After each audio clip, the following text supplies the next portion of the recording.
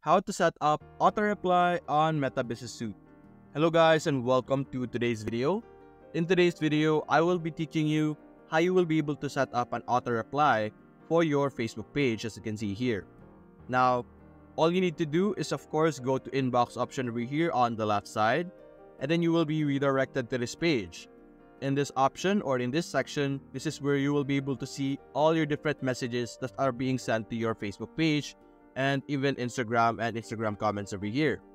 Now, the next thing you're going to do is you're going to click on automations over here on the top right. And when you click this, you will see all of these options over here. You have instant reply, away message, identify unanswered message, page recommendations, and page not recommended over here. Now what you're going to do is you're going to click on instant reply.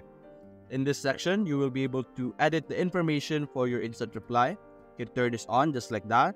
Then the channel over here, what happens, as you can see, when our page receives a message on the selected platform. And you can simply type in your message over here. And this is like the preview of our automated message.